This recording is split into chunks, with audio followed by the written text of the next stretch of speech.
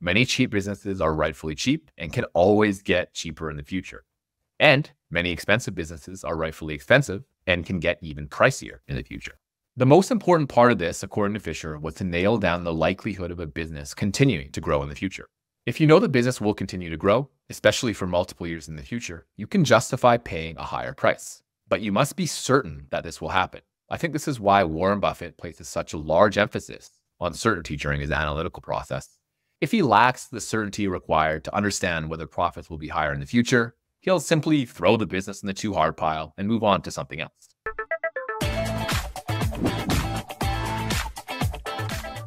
Today is going to be a solo episode.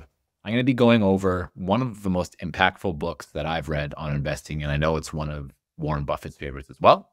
And that's going to be Common Stocks, Uncommon Profits by Philip Fisher. So in 1969, Warren Buffett said, quote, "I am 15% Fisher and 85% Benjamin Graham," unquote. However, Robert Hagter intelligently pointed out that Warren had changed a lot since then. Robert's hunch is that if Warren were asked this question today, he thinks it would probably be a lot closer to 50-50 between Philip Fisher and Benjamin Graham. Once I read this, I realized I should probably take Philip Fisher's teachings a lot more seriously. I will do exactly this with you today. We're going to cover Philip Fisher's book in a lot more detail. It was first published in 1957, but it's gone through a couple of different editions. This is the second time I read this book, and the second time I got way more out of it. And part of that is just the podcasting process. But the reason that I think this time I got a lot more out of it is that I deepened my fascination for deep due diligence. The first time I read it, I was a much more novice investor, and it was not as important to me as it is now. But, you know, due diligence is a very popular subject in investing circles, but it's also not necessarily taught to the public in much depth. Professional fund managers and analysts are the masters of the craft, but it's hard to learn from them as much as what they do is, kind of kept close to their chest. It's the tools of their trade. They don't necessarily want to divulge it to everyone because it gives up some of their advantage. But, I think Philip Fisher did a wonderful job in this book discussing how we can learn as much as possible about one specific business using a variety of different resources. Philip Fisher writes, "I spent part of such spare time as I had in reviewing both the successful and, more importantly, the unsuccessful investment actions that I had seen others take during the preceding 10 years. I began seeing certain investment principles emerge from the review, which were different from some of the most commonly accepted as gospel in the financial community." So as you can see here, Fisher, like Benjamin Graham and Warren Buffett, was a contrarian. He observed principles that were not part of standard Wall Street dogma, and he doubled down on that with a ton of success. Another contrarian insight he had was about the strength of holding outstanding companies. He observed that holding outstanding companies and staying with them through the gyrations that included World War I, the Great Depression, and World War II would have produced very high returns compared to buying low and just selling high. One of the common themes that I've come across while researching multi-bagger stocks is that small is good. Every research piece I've come across has the highest returns in the lowest decile or quartile compared to the rest of the sample size. And I think Philip was aware that small companies could deliver outsized returns compared to their larger counterparts. Philip understood that companies that could grow sales and profits faster than the industry as a whole would end up outperforming. But he also realized that company size matters less than the ability of management to ideate growth strategies and execute on these strategies. Now, how does Philip envision an investor finding a business that can grow sales and profits faster than the industry for multiple years? That's one of the most critical questions in the book, and he hopes to answer it. Fisher admits that the investors not involved in the day-to-day operations of a business will just not be able to get the same information as a well-informed analyst or an insider of that business will have access to. He mentions a few corporate areas that would be important to understand at a much deeper level, such as executives, a business's production process, its sales organization, and its R&D department. But here's the problem. Insiders with knowledge of these areas are unlikely to divulge all of the information you want to someone not involved in the business. After all, giving your competitors shortcuts to compete with you is not a wise business decision. I see this often when analyzing a business where I ask myself, I really wish I could understand the economics of each segment of this business much better. But then I think, competitors are probably asking the same questions. And if the business gave up that information, it would quickly lead to capital entering the markets and that company's profits or margins being eroded away. My favorite example of this was with Amazon Web Services. So let's rewind back to 2006, the year AWS was launched. And it wasn't even mentioned in their shareholder letter. Perhaps it just wasn't worth mentioning at that point because it was just an idea in its infant stage. Now we go to 2010, and in the shareholder letter, it was briefly mentioned just one time. Go forward again to 2015, and now it's mentioned 21 times. And at this point, AWS was producing $7.8 billion in revenue and about 6.5% of Amazon's total revenue. This means from 2006 to 2015, AWS grew from producing zero revenue to $7.8 billion, an astronomical growth rate that they weren't in any rush to share with competitors. 2015 is the first year that Amazon also shared the profit margins from AWS. In 2015, they had $265 million in operating income, only a 3% operating profit margin. Today, that operating margin is at 30%. So, if we are truly to learn about a business, how does Philip Fisher suggest we overcome the fact that insiders in the business won't be open to sharing everything about a business? Fisher suggests using the business grapevine. Fisher writes, "It is amazing what an accurate picture of the relative point of strength and weaknesses of each business in an industry can be obtained from a representative cross-section of the opinions of those who in one way or another are concerned with any particular company. Most people, particularly if they feel there is no danger of their being quoted, like to talk about the field of work in which they are engaged and will talk freely about their competitors. Go to 5 companies in an industry, ask each of them intelligent questions about the points of strength and weakness of the other 4, and 9 times out of 10, surprisingly detailed and accurate picture of all 5 will emerge." But competitors aren't the only source of information on a specific business.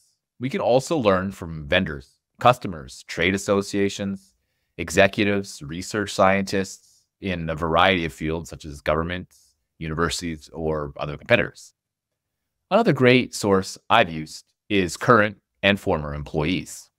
If you have a rapport with someone in this position, they may be more willing to open up and be as honest as possible about the current environment. Once you have someone to talk to, the next step is to ask the right questions. Philip Fisher did a fantastic job in his book of breaking down 15 points to look for in a business that fit his criteria. You can use his criteria to ask the best possible questions or to prompt you in the right direction. I'm going to go over a few of them that I find the most useful in a little more detail. So he had 15.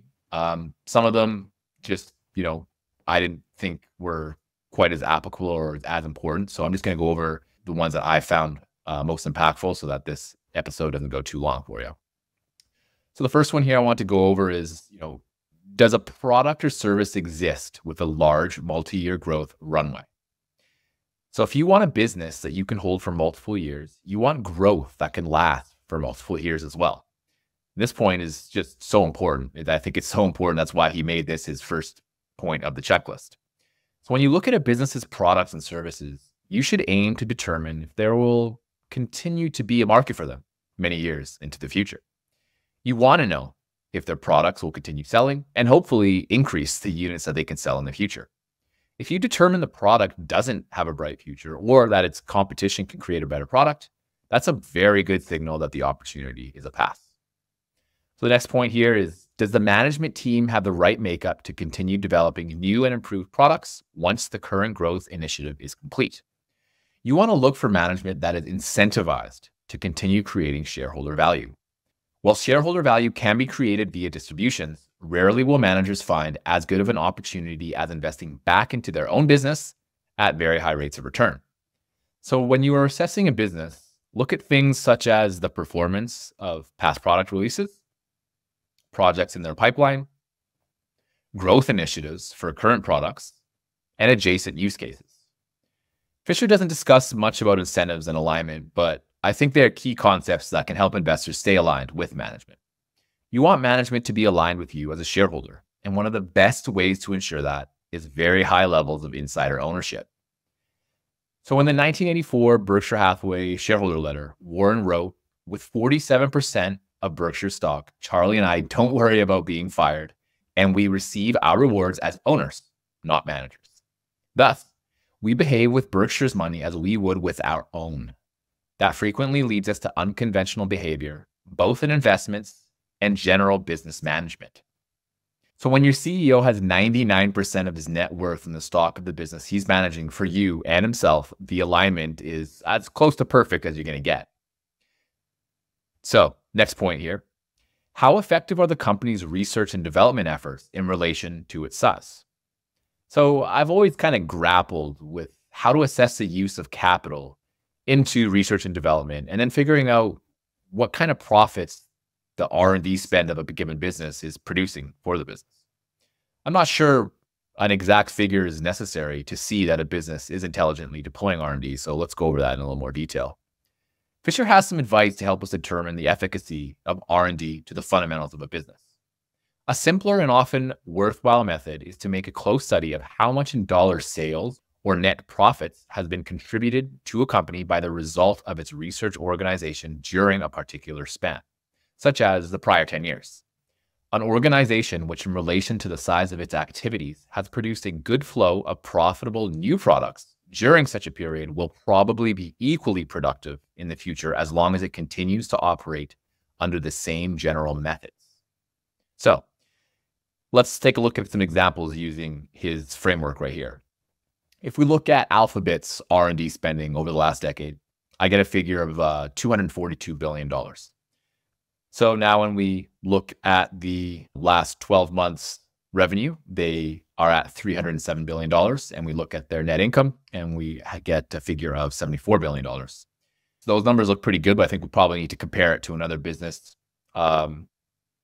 Maybe there's not necessarily a close comparison for Alphabet, but let's just throw another kind of tech type company like Microsoft and take a look. So over the last decade, they spent $171 billion in R&D, and this has resulted in a trailing 12-month revenue of $236 billion and a trailing 12-month net income of $86 billion. So that means Alphabet has seen about 30% of its R&D budget turn into profits in the last decade, which seems like a very good number. And then Microsoft has seen about 50% of its R&D budget turn into profits, which is obviously very, very good. So those are some of the numbers that you're going to be looking at some of these very impressive businesses. And obviously that could mean good things for the future. So with the massive sums of money being spent on R&D by these businesses, you can see why it's going to be very difficult for other businesses to come in and try and compete with them. So Adam Cecil pointed out in his wonderful book, Where the Money Is, high gross margins allow businesses to spend more on R&D, which can further cement their competitive advantages. An additional point worth mentioning from Adam Cecil is that R&D spend is treated like an expense that will not produce future revenue and profits for a business according to GAAP accounting. So Adam's argument is that R&D does create value in the future, and if it was amortized on the income statement, you would get a much more accurate reality of the value it creates, as net income would be a much higher figure. So on to the next point here. Does the company have a worthwhile profit margin, and what is it doing to maintain or improve it? You could just as easily replace profit with cash flow in here. Protecting profit margins is vital to a business's success. It's also a great indicator of a business's moat. So if you find a business with a long history of stable or even rising profit margins, you are probably looking at a business with a deep and wide moat. One of my favorite examples is Copart. Copart's net margins have grown from 15% in 2014, which is very respectable, to 33% today, which is extraordinary. Chuck Ackery has said that the average American business has profit margins in the high single digits. So a margin of 33% is 3 to 4 times as high as the average American business. The problem with high margins is that competitors can see them too. And what this means is that it can attract more capital into the industry, which can eat into the leader's margins. But this only happens if there is a path to compete with the business. And in Copart's case, this path isn't so simple, and therefore it hasn't happened yet. Copart has done a great job increasing margins and seems to have a near impenetrable moat. The next point is, does the company have outstanding labor and personnel relations? I think Fisher understood very well how important good relationships between employees and employers are. There is a wonderful graph that depicts what drives shareholder returns over different time periods. In the short term, it's things like sentiment change. But when you look 10 plus years out, the biggest variable is the people and culture in that business. So Ian Cassel came to a similar conclusion in his book, Intelligent Fanatics. My biggest takeaway from that book was the importance of having great relationships with employees and making them truly feel like they were a part of the company and its growth story. Nearly all the businesses and the leaders that he profiled placed very high levels of importance on empowering their people to work as hard as possible by aligning incentives. When you have well-aligned incentives and have owner employees, a lot of value can be created. A hidden value of this is in the output that a worker can complete. One of my favorite examples from Intelligent Fanatics was Nucor, a steel products producer. Through former CEO Kenneth Iverson's incentive program, he was able to generate astronomical output rates compared to competitors. Whereas most businesses in the steel industry had total costs of about $80 per ton of steel produced, Nucor dropped that in half to $40. So the reason that they were able to achieve these incredible rates of efficiency was that employees at all levels and management as well were incentivized to produce past their quota. So if we take that incentive program away, employees would basically probably just do the minimum amount of work needed to meet their quota. But Nucor's system incentivized employees to push past that quota, which was a win for Nucor's shareholders and its employees. On the other hand, you most definitely want to develop an awareness of when relationships between employees and management are weak or weakening. This can signal that the company culture isn't that strong or that the specific company's policies are not conducive to retaining talent that is often needed for a company to continue growing. The best way to do this is to talk to current and former employees. Glassdoor is an imperfect system for doing this analysis. Another method that I've kind of turned to is just hopping on LinkedIn, going to a company's profile on LinkedIn, looking for a couple of people that work for them, reaching out to them and seeing what kind of information that I can get. So the next point here that I want to go over is what competitive advantages does the business have that make it different from competitors? For this analysis, I prefer referencing Hamilton Helmer's book, 7 Powers. You can learn more about this book in an episode that I did where I got to interview him on TIP episode 600. So the powers that I found most prevalent are 6 out of 7 of them. One of them is you just don't see very often. But so let's just go over what they are. So the first one is going to be scale economies. I define scale economies as a business where unit costs decline as volume increases. So Costco is a very, very simple example of this. Costco makes deals with their suppliers. They buy them in very, very high quantities. Oftentimes they'll, buy all of the quantity of one of their suppliers. And because they're able to buy up so much of it, they are able to secure lower prices. And because they're able to secure lower prices, they then go a step further and they actually pass those savings on to the customers of Costco. That's why Costco has such loyal customers. So the second power here is network economies. Network economies is defined as a business where the value realized by a customer increases as the user base increases. So I think, Amazon is a very, very simple example of this. If you're looking for a new product, you're going to just hop on Amazon.com and you're going to type in whatever you want in the search bar. And then, who knows how many products will come up. You search, I don't know, Kleenex, and you might get a couple hundred different products showing up. Then you can further refine the process. You can look at only things that are 4 stars or higher. You can look at things that are cheaper or more expensive. You can look at ones from specific suppliers. Maybe there's someone that you really like.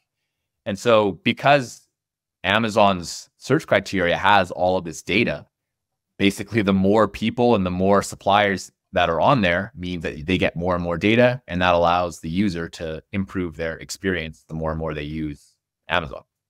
So the third one here is counter positioning, which is defined as a business that adopts a new superior business model that incumbents cannot mimic due to the anticipated cannibalization of their existing business. So the simple example here is just what Hamilton Helmer uses in his book, which is Netflix versus Blockbuster.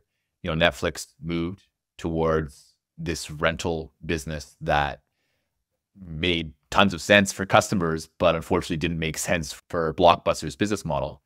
And when Blockbuster finally tried to kind of replicate the business model of Netflix, they were way, way, way too late and just didn't work out. And, look at Netflix now, and Blockbuster has one location, I believe, in Oregon now. So that counter positioning is a great power for a business to have.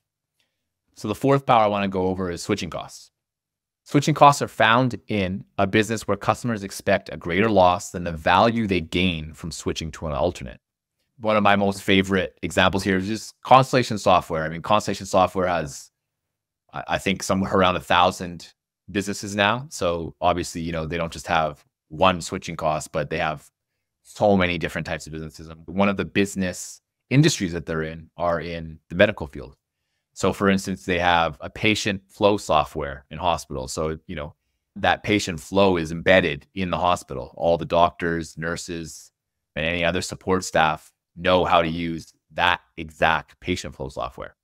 So, the facts are, if you wanted to switch out of that software, you're going to have to retrain everyone. That's going to cost money. It's going to cost time. It's going to cost headaches. So a lot of these types of products, they're just super sticky. They stick around. And they stick around for a very, very long period of time. So switching costs, also a wonderful moat to have. So the next power or moat, as I refer to it, is branding. So a business with good branding is a business that enjoys a higher perceived value to an objectively identical offering due to historical information about it. So easiest example, LVMH. I think everyone's probably aware of that. You look at all their high-priced purses. Of course, you can buy another purse from a competitor for probably a fraction of the price, right?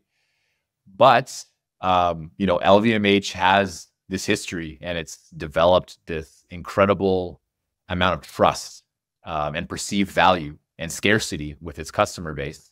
And that's why LVMH can get away with charging such a premium for their high-priced apparel, and why they've been doing it for a really long time, and they're probably going to be doing it for a really long time into the future. So the last power here that I like is cornered resources. So a business with a cornered resource is a business that has preferential access to a coveted resource that independently enhances value. So pharmaceuticals is probably one of the simplest examples that Hamilton Helmer mentioned to me when I got to speak to him. So when you think about it, let's say Merck owns the IP on a drug, and basically that drug will last. It'll have a length of time where no one can kind of copy it. And during that entire time, Merck basically will get 100% of the profits from the sale of that drug. Obviously, it ends at some point, but while they have it, it's very, very good. The other things to look at, Hamilton Helmer talks about Apple and how, Steve Jobs and some of the other employees at Apple were a corner resource. An example I really like is Todd Haushalter at Evo, which is a company that we obviously talk about a lot on the show. So, he's a guy where if he was poached off of Evo, he would probably carry a lot of value with the other company that he's with. So hopefully he sticks with Evo. So the point of all this analysis and looking at moats is to really identify why one business is superior to others in the industry. So even more importantly, you want to get a very good grasp of whether this advantage is sustainable over long time periods. A company with an advantage for just a few quarters has a very low probability of succeeding over the long term. So if you want a wonderful business, you should be placing a very large emphasis on finding the durability of a company's moat.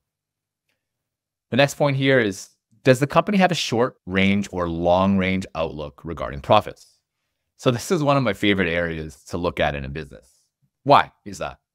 Because I'm constantly searching for alignment between management and shareholders. As a long-term shareholder myself, I tend to be attracted to businesses that think in the same light. So I just listened to my co-host Clay Fink's episode TIP647 on the Amazon shareholder letters, and I think Amazon has done a tremendous job focusing on the long term. Jeff Bezos is well known for saying that this is only day one when it comes to Amazon. This means he can justify spending today at the cost of short-term profits to strengthen Amazon's relationship with its customers in the future. This is a massive, massive competitive advantage for Amazon that Bezos has created. Because he prioritized the business more than the stock, Amazon has been able to make a string of different investments in different areas.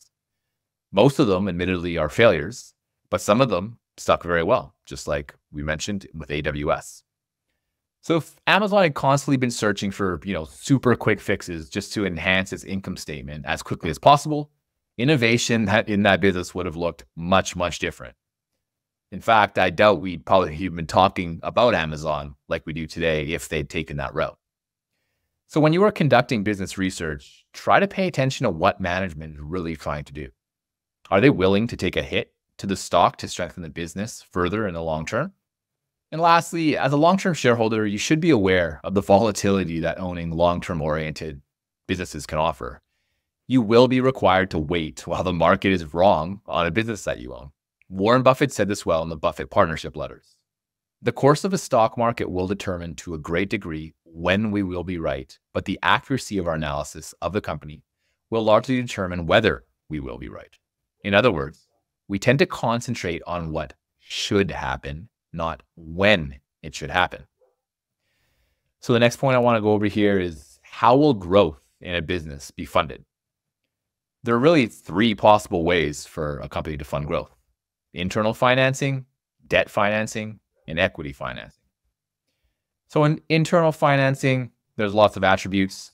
For me, it's most definitely my first preference. If all things being equal, one business could internally finance versus the other options, I would take internal financing in an instant. Why is that? So I think it's because internal financing really allows a business to stay open to optionality. If a business has debt or has to dilute shareholders, that optionality is obviously not the same versus if you are internally funded. Additionally, if something bad were to happen to the business, but it has, a large cash position, or it has the ability to, a fortress balance sheet like Berkshire Hathaway does, you don't have to rely on, debtors to bail you out. Warren Buffett has a great line where he talks about not having to rely on the kindness of strangers for bailouts. And I think that really applies here.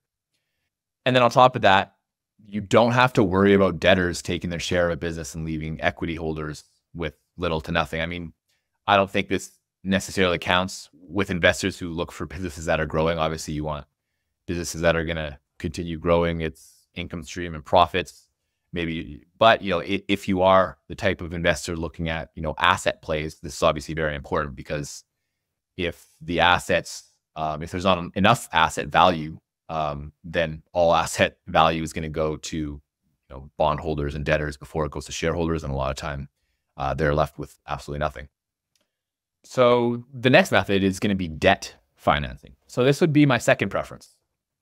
So while debt lowers the income of the business, because obviously there's interest expense, this can actually be seen as a positive, as it also reduces income taxes. Debt can also be refinanced in the future to further decrease interest expenses as interest rates fluctuate, which we've obviously seen a lot happening, up until kind of that 2022 period.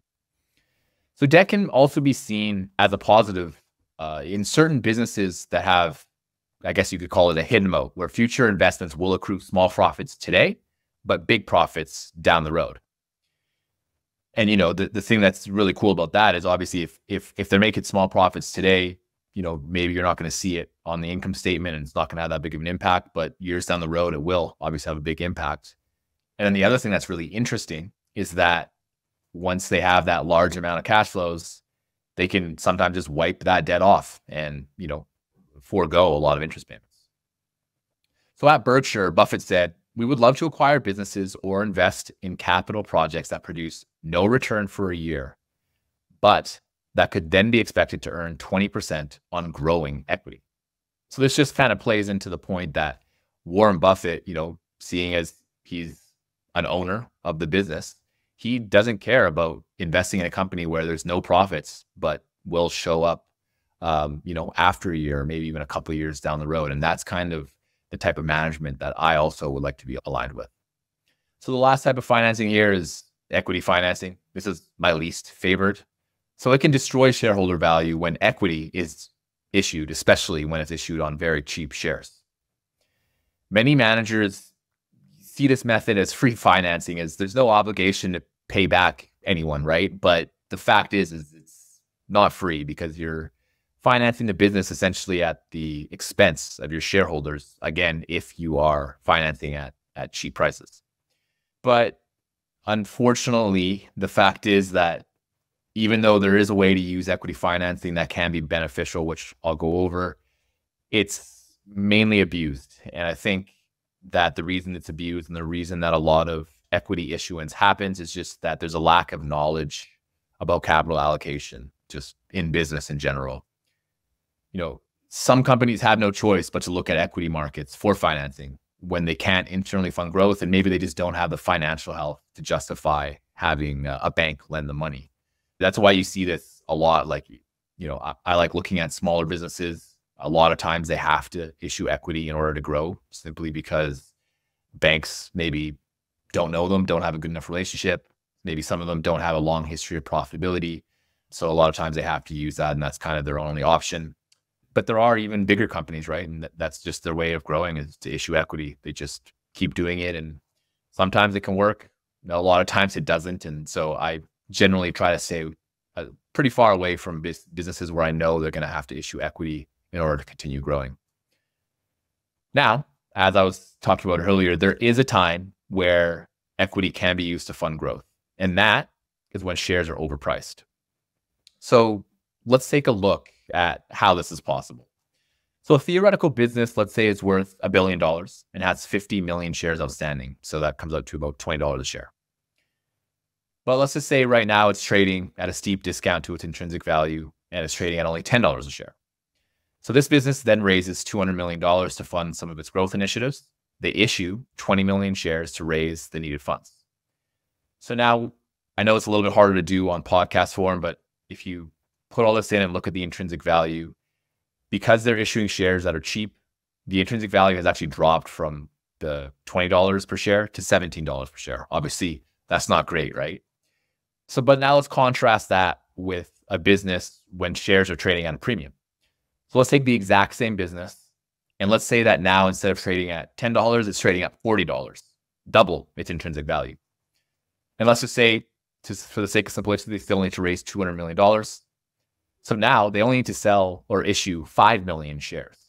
And in this case, intrinsic value actually increases from $20 to $22.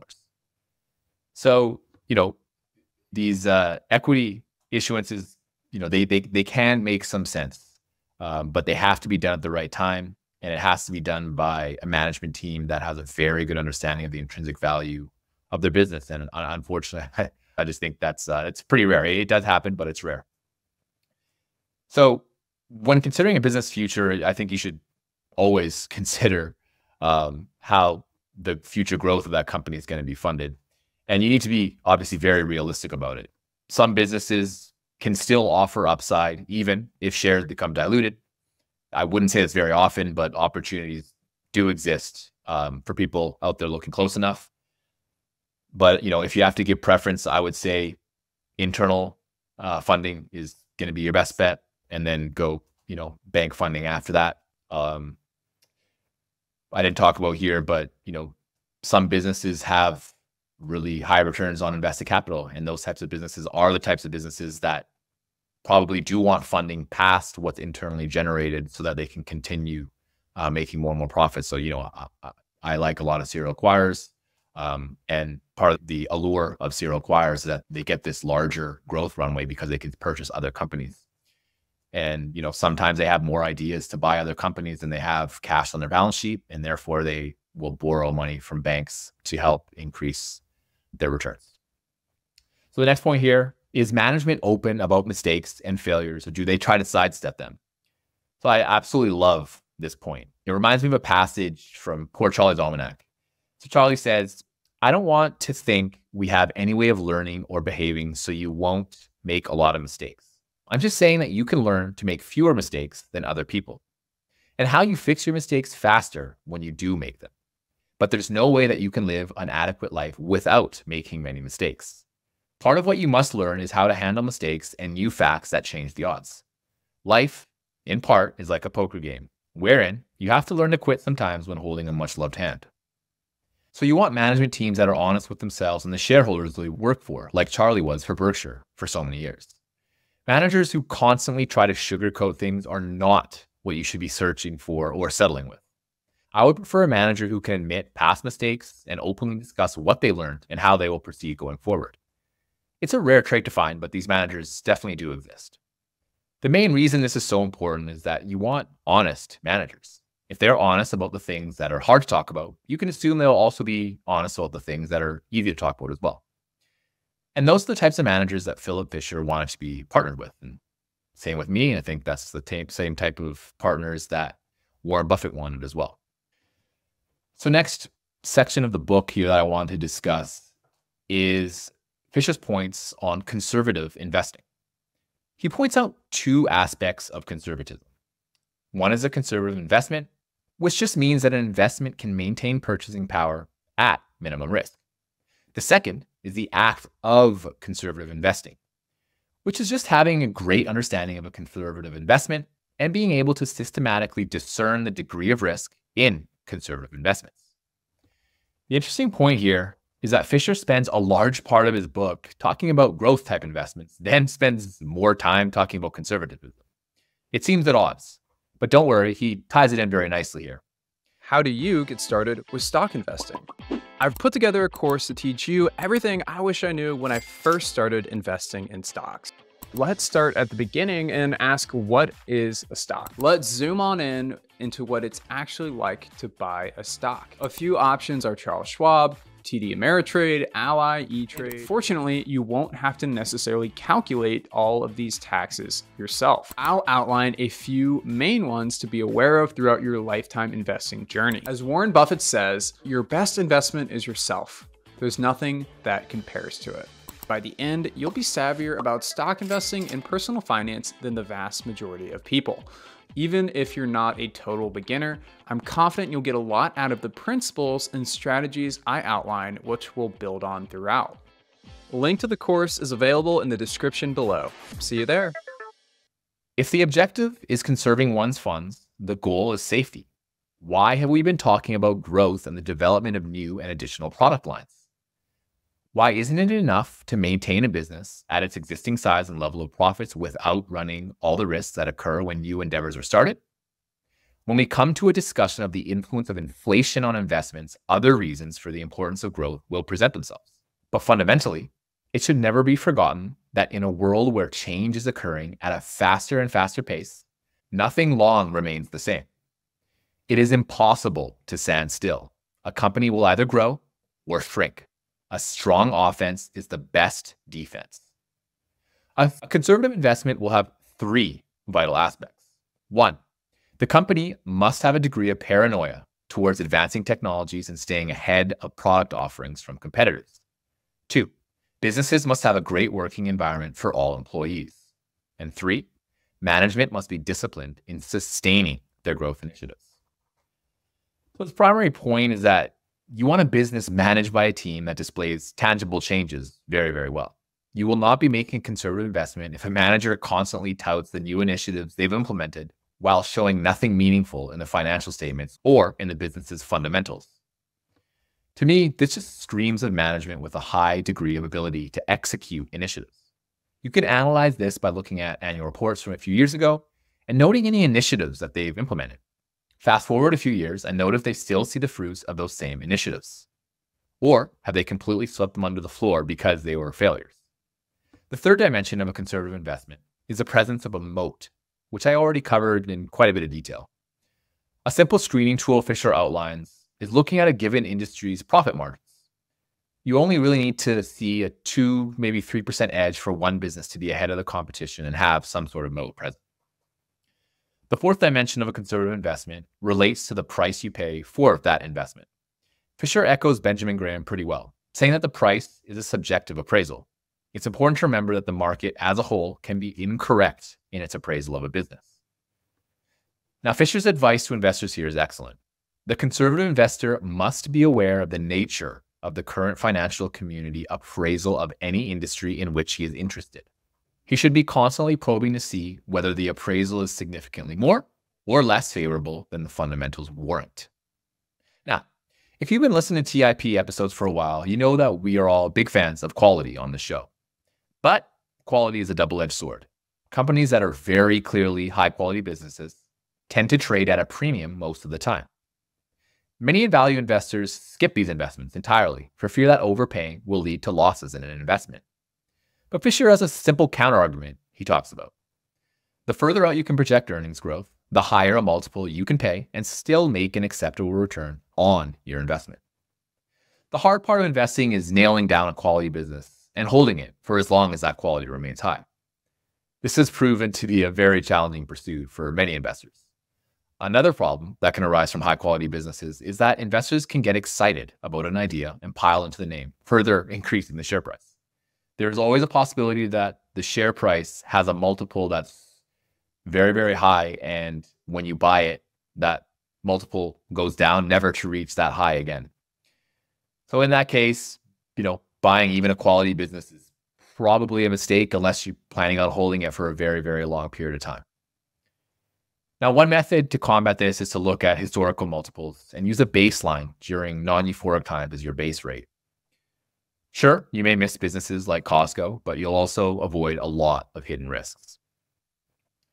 Fisher also notes that the true test of whether a stock is currently cheap or expensive is not based on its current stock price. What determines evaluation is whether the company's fundamentals are more or less favorable than the current financial community's appraisal of that stock. This concept is not very well understood by investors, but it definitely should be. If a company consistently improves its fundamentals year in and year out, you will observe that the stock price fluctuates more than the fundamentals do. This means you must be prepared to focus on the right thing, the fundamentals, and most importantly, ignore the wrong thing, the stock price. So Pulad Prasad, in his brilliant book, What I Learned About Investing from Darwin, did a wonderful job discussing this concept called punctuated equilibrium. This is a concept where businesses don't tend to change all that much and tend to spend most of their time being static. But the stock price is not static. One of the major mistakes investors make is to attribute stock price fluctuation to business punctuation. Prasad pointed out that is not the right decision, as you'll end up selling many great businesses at high prices that can continue climbing for many years into the future. The way to take advantage of business punctuation is when the market mistakes business punctuation and price fluctuations. This is where the price is being punished, but the business remains static or is even improving. In this case, buying is the correct decision. So the last part of this book that I'd like to discuss is Fisher's investing philosophy. I'd like to discuss its origin, lessons from his life experiences, and how it has matured. Fisher's first foray into creating his philosophy was in 1928. At this time, he was attending Stanford University's Graduate School of Business. One of his professors instilled some great rules into him during his education here. For instance, he was taught to never invest in a business where you could not speak to management. During Fisher's chats with management, he was taught to learn about the management team's strengths and weaknesses. Philip Fisher had many back and forths with his professor as he drove him to many of these meetings with management. And he said that these conversations were one of the most valuable experiences that he ever had as an investor. Another important lesson he learned from his experience was the importance of sales to a business. So a healthy business must have the right sales to flourish as an investment. If a business has a brilliant inventor or an extremely efficient manufacturing process, but no ability to actually sell its products, then the business is not worth investing in. Returning to Fisher's 15-point checklist, you can see how he embedded that into it. He wanted to know that management could not only continue innovating and bringing new products to the market, but also that they had the sales team set up properly so that the product would have exposure to the right market. Now, this seems pretty intuitive to me, but perhaps spending more time learning about the sales processes in businesses would be beneficial to the investor analysis process. After graduating, Fisher took a job at a local bank, but it was not a good fit for him. Quote, "The work I was assigned to do was extremely simple. In my opinion, it was also intellectually dishonest. The investment arm of the bank was chiefly engaged in selling high interest rate new issues of bonds on which they made quite sizable commissions as part of underwriting syndicates. No attempt was made to evaluate the quality of these bonds or any stocks they sold, but rather, in the day of a seller's market, they gratefully accepted any part of a syndicate offered them by their New York associates or by large investment banking houses, unquote. So as you can see here, Fisher's opinion of security analysis was pretty low during this period of time. While he was at the bank, he realized how poorly done analysis really was. So he talked about how an analyst would just look up a company on Moody's or Standard Statistics. Then someone like Philip, or in his position, with zero knowledge of the business, would then paraphrase the wording of the information into their own report. Philip was never told to analyze the business any further than this very, very surface layer of work. This is pretty shocking to me, but I guess not really that surprising. The late 20s were a time of incredible speculation. So many of these banks were more interested in just collecting fat fees as efficiently as possible rather than actually enriching their clients. And the sad thing is that we still see the same thing today. So whether you invest yourself or have someone else to do it, ensure you don't copy this blueprint above for investing. Do your work and come to your own conclusions. If someone else manages your money, you have every right to ask them about what they're investing your money into. If they can't supply a coherent answer to why they have your money invested in a specific stock, then you probably don't want them managing your money in the first place. So back to Philip Fisher. As 1929 rolled around, Philip thought the market was overpriced and due for a major bear market. But the powers of greed set in, and Philip attempted to find cheap stocks that could still go up in price, even in a bubble-like market. So what he did was he divided the money that he had saved from previous work into 3 stocks that he felt were undervalued. But as the depression deepened, Philip unfortunately paid a very steep price for an important lesson. His initial investment shriveled to a tiny percentage of the original investment. He realized that the shares had been cheap for a reason, and unfortunately the depression was not helping with any re-rating. So this was the basis for his emphasis on buying growing businesses.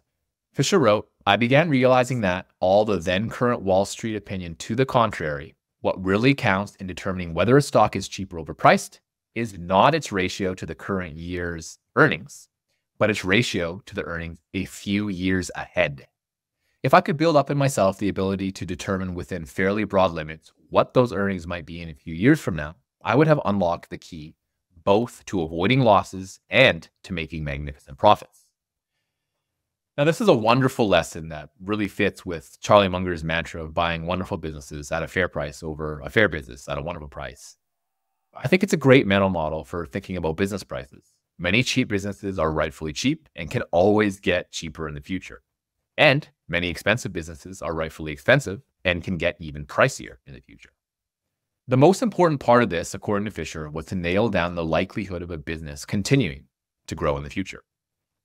If you know the business will continue to grow, especially for multiple years in the future, you can justify paying a higher price.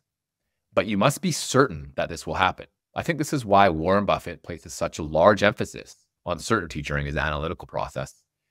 If he lacks the certainty required to understand whether profits will be higher in the future, he'll simply throw the business in the too hard pile and move on to something else. I think this is an intelligent way to invest and can definitely keep you away from making many risky investments.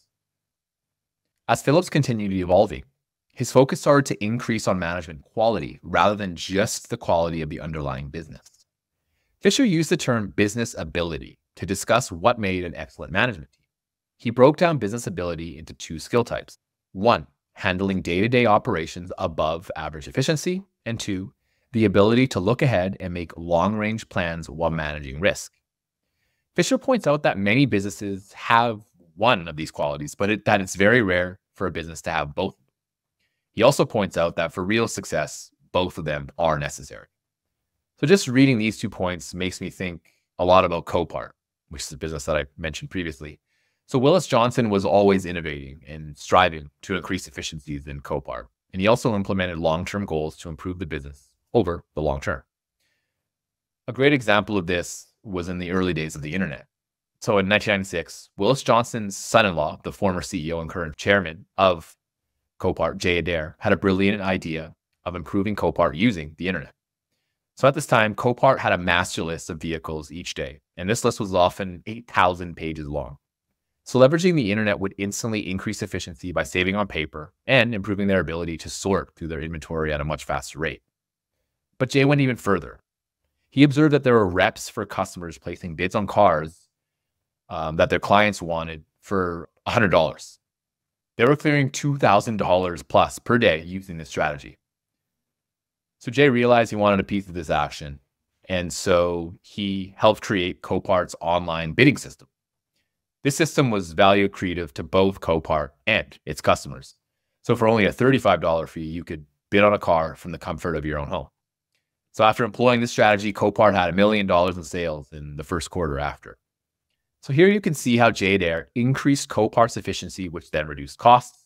Then he leveraged the internet to create long-term advantages for Copart at low risk. And in case you're wondering, the system has evolved since then and is still a big part of Copart's business model today in 2024.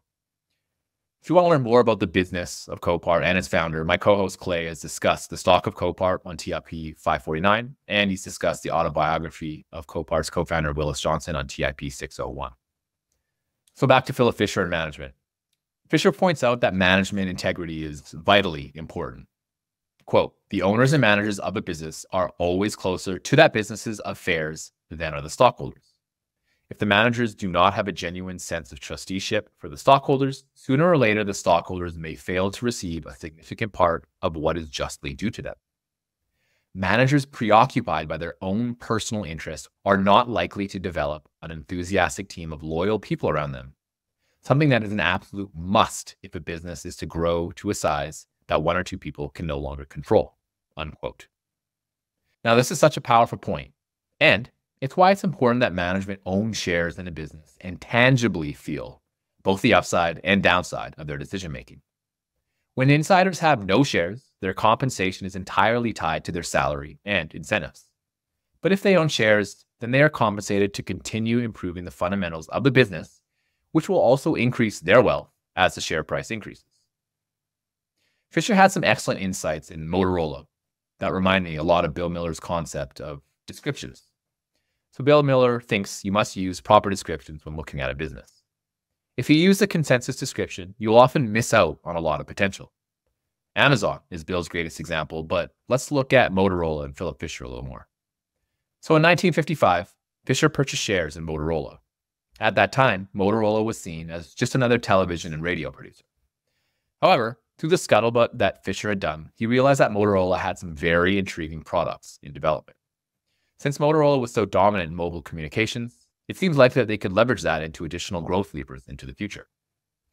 So they started in the semiconductor industry by acquiring the services of a very intelligent person named Dr. Daniel Noble. Philip thought that Motorola could compete with giants in the industry like General Electric, RCA, and Westinghouse in the semiconductor industry. He was criticized for this move as a speculative play, and the immediate results didn't pan out as shares were down 5 to 10% from his initial purchase price. But then something interesting happened. The semiconductor industry started gaining in popularity. Now, I couldn't find the stock price performance from 1955 to 1958, but Fisher said that there was an insurance company he worked with that also owned shares in Motorola. During that 3-year time period, Motorola outperformed every stock in their portfolio, so I can only assume that it did reasonably well. Another excellent point of emphasis that I observed in my notes of this book is being self-aware of complacency or laxness. Fisher did very well with his picks from 1954 to 1969, and many of his positions beat the market as a whole. But he paid special attention to his mistakes regarding complacency and laxness. This lesson taught him not to place too much importance on the opinions of a few individuals. Let's go over an example. In the 1960s, Phillips wanted to gain exposure to the pharmaceutical industry. He spoke to a medical specialist as part of his scuttlebutt. He learned this individual was very excited about a new family of drugs that were going to be manufactured by one specific business. Continuing with his due diligence, he spoke to a few other investment professionals and business officers. But his mistake was, unfortunately, I did not pursue my standard checks either with other drug companies or with other knowledgeable people in this particular specialty to see if they might have contrary evidence to offer. Regretfully, I subsequently learned none of the proponents had made a thorough investigation either. So Fisher ended up making the investment and losing 50% on it. He said after the loss, he could have prevented himself from buying the business if he'd done a better job doing his due diligence. He found that management had some weaknesses he felt he could have identified with a more thorough investigation of the business. So another point of complacency that Fisher makes is not keeping up with the events of a business at all levels of that business. So Fisher owned a business called Central California Electronics. Now, this business was going through a decline, and Fisher thought the decline was just a temporary headwind. But he was blinded by the success that this investment had provided for him up until this headwind came up. And his main mistake that he admitted was spending too much time listening to top-level management while not putting enough work, in at lower levels and ultimately with customers. Luckily, he noticed this error early and was able to invest much of the winnings from this company into his investment into Motorola that I just discussed. So to conclude this book, Philip discusses 8 key points that envelop his investing philosophy. Now, they're outstanding, so I want to briefly list them here. 1. Invest in businesses with disciplined and profitable growth plans that have competitive advantages. 2. Buy companies when they are undervalued due to weak market conditions or market misperception. 3. Hold the stock until there are significant fundamental changes for the worse or the business cannot outpace the economy. Also, sell if management is unable to adapt to future growth initiatives. 4. Focus on capital gains over dividends. The best opportunities rarely pay dividends. 5. Accept that you will make mistakes in your investing lifetime, but make sure you learn from them and avoid making them again. 6. There are very few outstanding companies and even fewer great investment opportunities. So concentration is an intelligent decision. Keep holdings in the 10 to 12 range. 7. You should form your own opinions about a business. Whether they are contrary to popular belief or in line with popular belief, it does not matter if you are correct in your judgment. 8. Success in investing requires hard work, intelligence, and honesty. Now let's touch on how Philip's philosophy impacted Warren Buffett. The book was first released in 1957, and the Buffett partnership started in the same year. But Buffett was not following Fisher's tenets too closely at that time. He was laser focused on the lessons he learned from Benjamin Graham. But as time went on, he met Charlie Munger, he began scaling up pretty fast, and Warren's philosophy changed toward the teachings of Philip Fisher. Robert Hagstrom believes that today Warren Buffett is 50-50 between Benjamin Graham and Philip Fisher. I tend to agree with this notion, as you can see many of Buffett's investing philosophies are aligned with the teachings outlined in this book. Much has been said about how Warren Buffett had to evolve his investing philosophy away from cigar butts and towards quality. And I think this book was a perfect launching point for Warren to improve his already impressive investing strategy. To conclude this episode, I'd like to share some of my primary takeaways, which I know will continue to evolve with my own investing philosophy. The majority of my lessons are on the points on Scuttlebutt. As I've read this book and interacted more and more with other fund managers and full-time personal investors, I've observed the great lengths that people go through to truly grasp and understand business. While I think I was on the right path, I've learned more and more about how to amplify my knowledge base. This book does a beautiful job of explaining why and how to improve your scuttlebutt techniques. While institutional investors will always have an advantage in their network to acquire information, I think that the average investor can still take a lot of lessons from this book and apply them to their own investing framework to improve their knowledge of a business, increase their circle of competence, and reveal any shortcomings in their investing thesis. So a couple of things that I'll start doubling down on include talking with lower level employees inside of a business. LinkedIn, as previously mentioned, seems to be the best way to do this.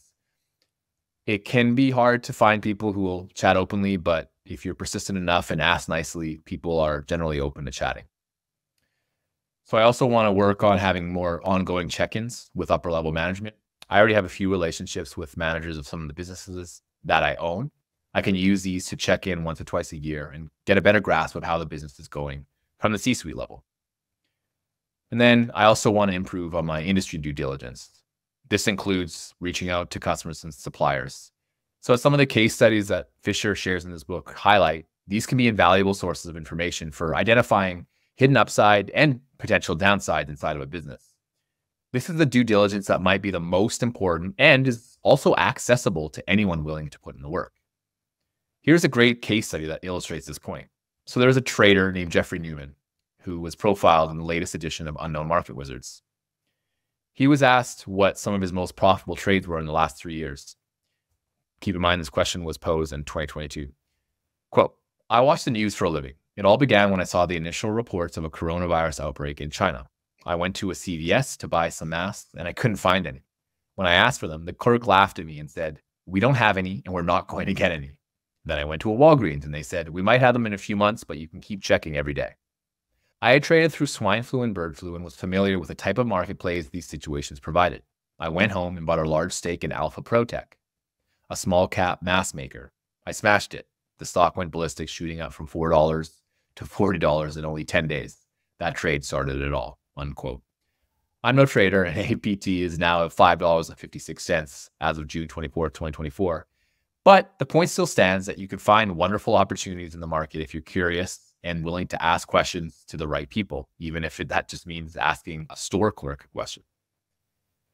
If you find a product that you need or that you love flying off the shelves so fast that you can't even buy it, that's an honest signal that's probably worth pursuing and seeing if there's an investment opportunity. So I think having ongoing touch points is very important. As Fisher mentioned, getting complacent with your winners can cause you to lose a lot of money. So whether your business is a winner or a loser or moving sideways, don't get lazy. Keep up with all your businesses, ask hard questions to people who can best answer them, and keep reassessing. That's it for today's show. Thanks for joining me. What is the one characteristic that has made Warren Buffett successful? It's been his purposeful detachment from all things that are the stock market. He owns a business, and that's all he thinks about. What Warren doesn't think about, we're all consumed with. What he does think about, businesses, we don't spend enough time thinking about.